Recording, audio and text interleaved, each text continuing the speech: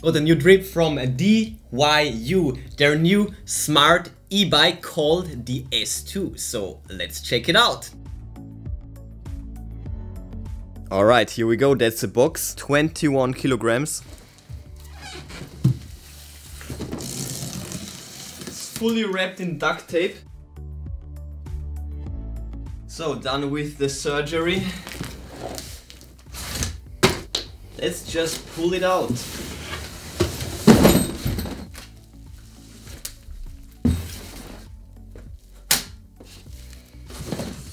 Box with the accessories, mud guard and tools right here. Nice. So I have gotten rid of all the cardboard, but check this out, there is quite a lot to do now. First of all, let me get rid of all the plastics. Alright. The saddle came in this rain cover, but sadly it ripped, so I will just throw it away. Okay, so let's check this out. The saddle looks like this. From the bottom, looks like this. This is what the mud guard looks like, and we have to attach it with a metal bracket. Here we have the pedals. We need to screw in those. And then there is also this back reflector on a metal bracket. You will also get 2 of those keys, and you will get these tools, and we will use these right now for the pedals. But first, let's bring up this. Okay, that's sturdy. Okay, here we go with the first pedal. Okay, easy. So, there we go. Expect to get a little oily. Oh, look, I missed this one. Next up, saddle. There is a little cover.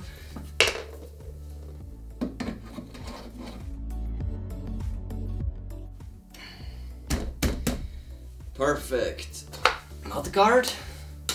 For this we will need this tool, and this seems to be straightforward. It's this screw right here. So it's screw, washer, mud guard, through the hole, another washer, and the little hex nut. Fix the hex nut with the other tool and then screw it tight. Slight pain in the butt. Okay, here we go. Alright. Done with the setup. Here we have it, a micro e-bike. That's cute.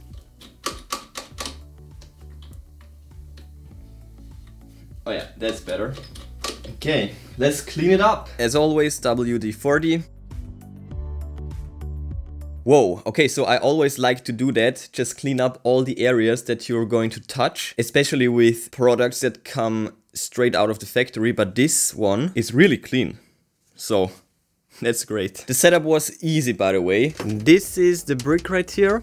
On one side, of course, I have the Europe plug, and on the other side, it's the plug for the bike. Little LED indicator right here. And here are all the specs. There is more.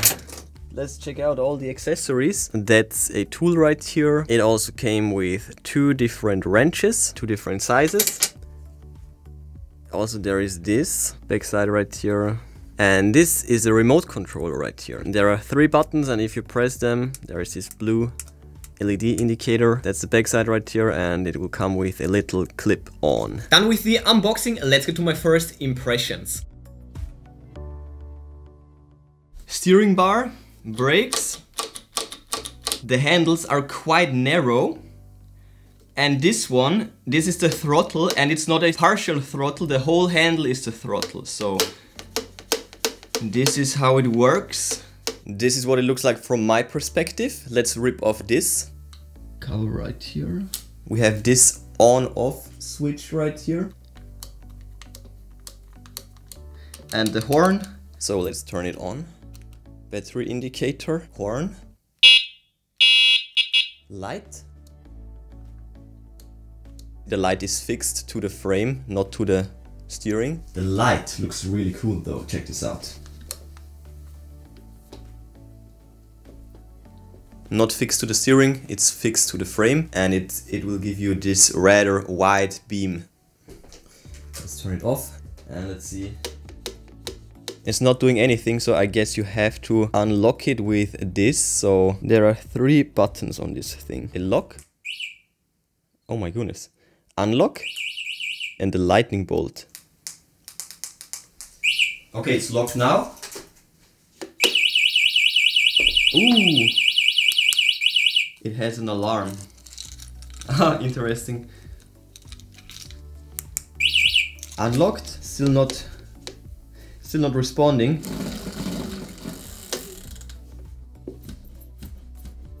Oh, springy saddle, that's funny. Did you get that? It's a springy saddle. Look at that.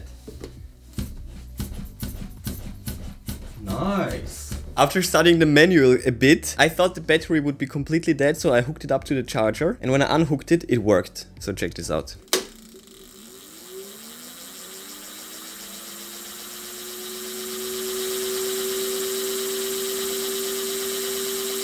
It kind of vibrates, but yeah, now I can actually test it. So good stuff. Now let me tell you all about the specs and the features. These are the official product pictures, rapid fire, check it out. And now let's get to the specs and features. The material is metal, hub size 10 inches. Then we have folded size versus, well, unfolded size. The color scheme is black and silver gray. It weighs 15 kilograms and the max load is 75 kilograms. Full speed 25 kilometers per hour and riding speed is actually as fast as you want. Of course. Mileage, aka range, is around 40 kilometers. Uphill up to 15 degrees. Temperature, battery 10 amp hours, the rated power is 250 watts, the nominal voltage of the battery is 36 volts and the charging time is 6 hours from 0 to 100%, but there is no app and no Bluetooth. We have a front and a rear light, also disc brakes front and back. The height of the seat is adjustable. We have this little horn, yes, and suspension. That seems to be wrong because there is a seat suspension, but other than that there is no suspension. Maybe a comma would do the trick. Anyways, the size of the box is also noted and quantities and some other stuff. So the S2 has a lighter body. It is small and easy to carry. This is how you can fold it and you can move the saddle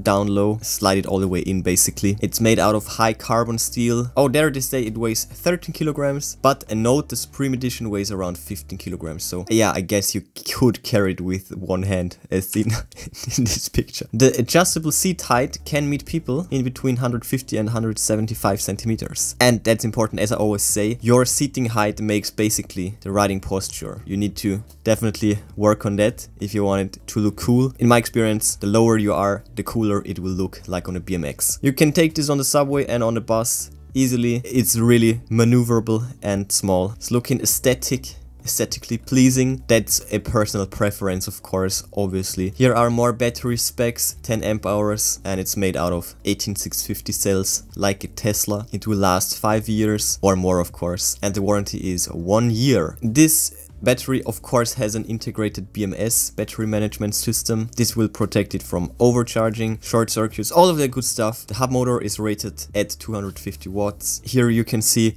the actual frame under the hull, and it is as solid as a rock. It's kind of confusing because in this picture they say the maximum load bearing capacity is around 150 kilograms. That's twice as much as on the specs picture. In my opinion, it should be able to do the 150. I could be wrong, but usually 150 should be no problem. Even my e-skateboards, they can handle 100 plus kilograms. Anyways, we have wear resistant tires. Tires are pretty cool, I have to say. Also, we have this remote key alarm. You can lock it, unlock it, and if it's locked and someone will activate the throttle, for example, it will trigger the alarm. This feature is basically only helpful if you're around the thing, but it's nice to have, I guess. But as I said, the downside of this is that the bike needs to be always on for this remote control feature, and this will over time drain the battery slowly but surely. Keep it in mind and always keep the bike charged. Charge it in regular intervals. Here is how the remote control works. Lock it, unlock it, and you can also hit the start key to turn it on. Works up to 50 meters. Here are the disc brakes with only 2 meters dry braking distance and 4 meters wet braking distance, and they are indeed sensitive and they work Yeah, be careful, they work really good. They bite. We have a front LED headlight and also active backlight, and the details are perfect. Simple central control, the hollow seat, disc brake with a lot of holes for intense cooling, and it's blacked out basically. And lastly, once again, the parameters. This is standard versus deluxe. As you can see, first of all, there is a different capacity, thus a different range, but other than that, it's fairly similar. Of course, charging time is a bit higher with more amp hours, that makes sense. And on the standard version, there is no seat damping. On the deluxe version, there is. So the one from the video is the deluxe version, apparently, because it has this seat dampener, this springy seat. That's funny. And I like it. And as always, lastly, this is just for fun, a comparison, the S2 versus my other electric vehicles. As you can see, in terms of capacity, it's rivaling my e-scooter. Easyway is at 36 volts, 10 amp hours, and that's a total of 360 watt hours. Motor power 250. This will give us a calculated full throttle. You can theoretically go full throttle for 86 minutes until the battery will run empty. That's a long time. And at 25 kilometers per hour, this will give us a calculated range of 36 kilometers. So 40 up to 40, that's at least not possible even theoretically when you're riding at full speed. But I think at least 30 kilometers of range should be not an issue, and that's a lot. Alright, that concludes the specs, overview, features and all of that good stuff. Back to you, Chris. Not bad, right? Next up will be performance and usability, and right after that a good old demo. Back to back, so let's go.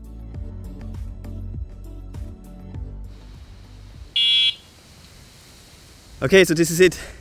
The DYU mini bike.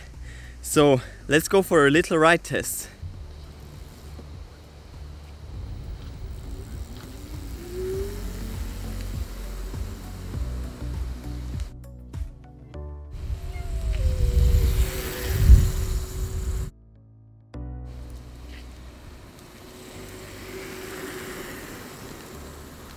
Activate the light, flip forward. Yes.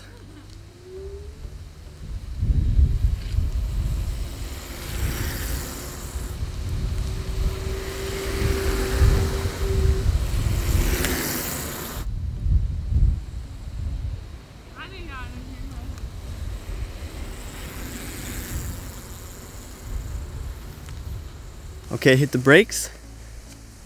Hit the brakes. Oh! Nice.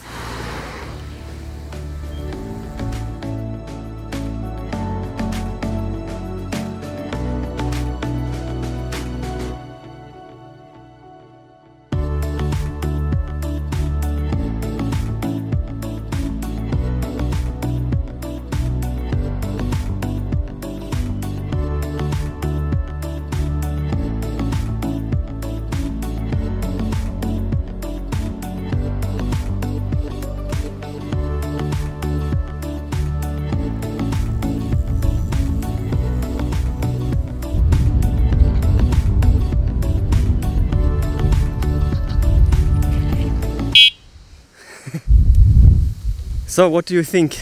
It's funny, but I hate the seat. But yeah, it's really fun to ride. Fun to ride. So, the tires are tiny, fat tires.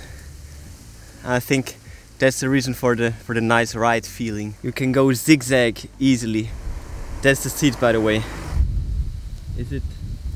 Is it not soft enough for you? Yeah, that's the alarm.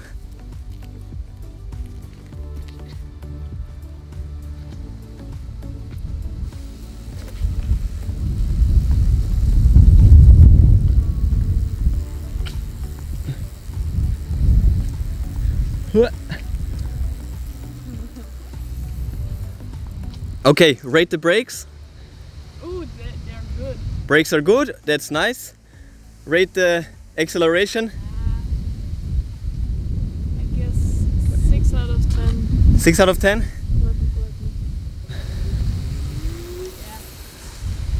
It's not that good, but it's Not okay. that great.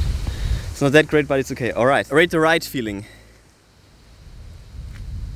9 out of 10. Alright, that's good. I think the form looks pretty interesting. Anything else to add? You have to push and pull it because I tried to turn it and it doesn't work. So yeah, it's push and pull and I... Push and pull, yeah. Don't turn this thing.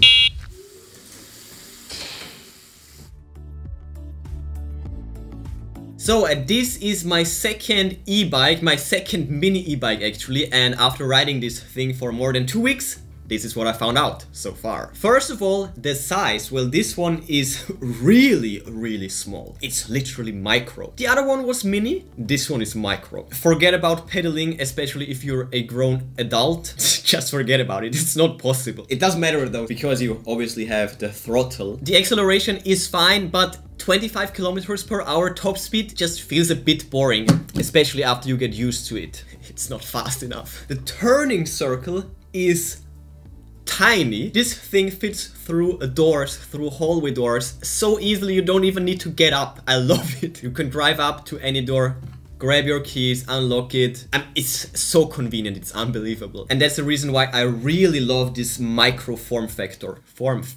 And even though it's not as fast as my other bike, I do take this one more often, just because it's that convenient. It's also really light, and the small size of the wheels is actually not a problem whatsoever. The size is quite similar to scooter wheels, but they are way wider. Also, the saddle suspension is surprisingly good, and even though there is no additional suspension in the frame, it is quite a smooth ride, and that's also thanks to the wide and rather soft wheels. That was definitely another pleasant surprise. The amount of shocks that the wheels absorb is...